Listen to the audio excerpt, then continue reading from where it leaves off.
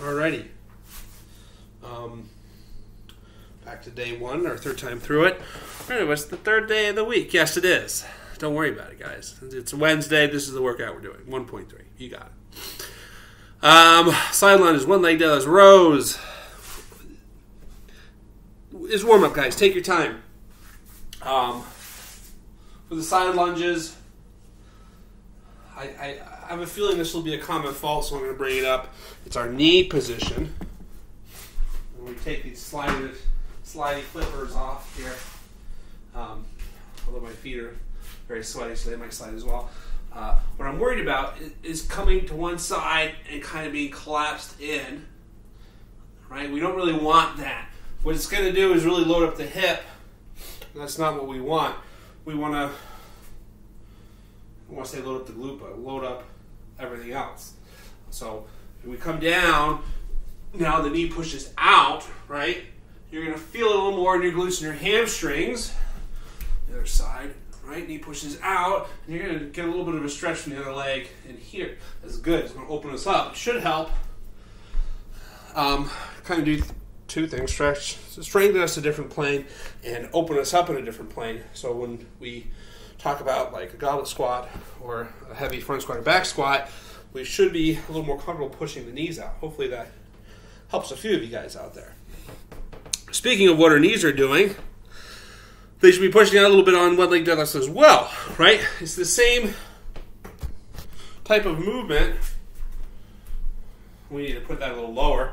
Right, when I hinge down, you'll see that knee pushes out slightly. Right, that's a sign of good glute activation. If you feel, moving the camera a lot, you're doing this with your knee, right? This may not be working as hard.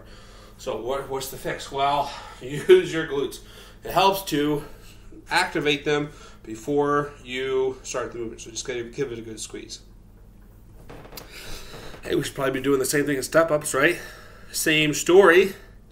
That knee should track over the foot or push out slightly, right?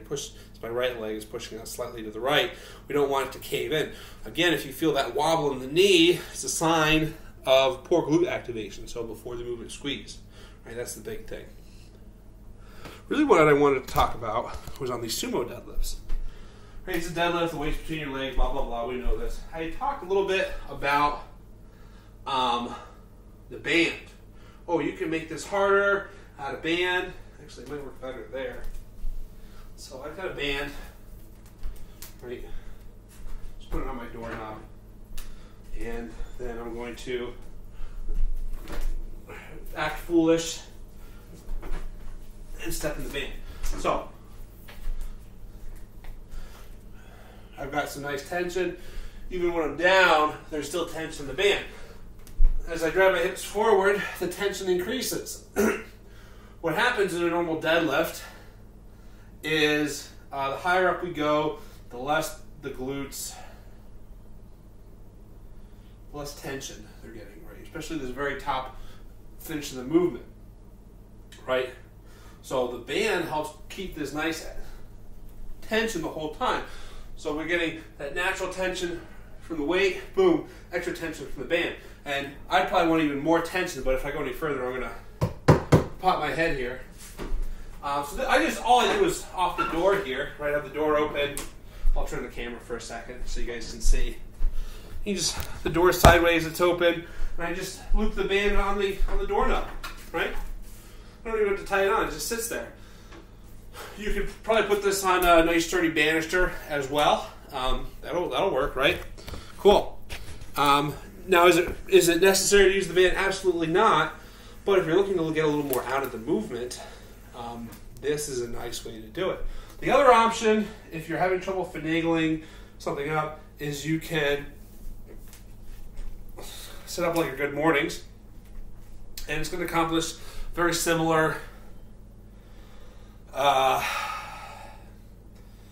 effect.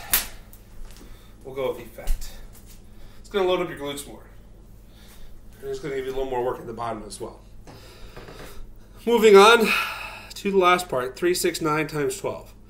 Oh my God, so many rounds, Brendan. Get some chalk right on the floor it's going to go quick. 3, 6, 9, 12.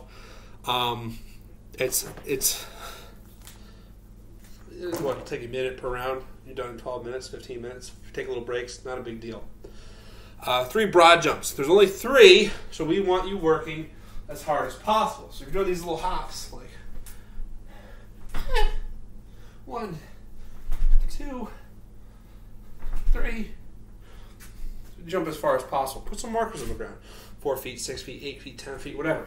Aim to go as far as you can. Take your time with them. Burpee high jumps.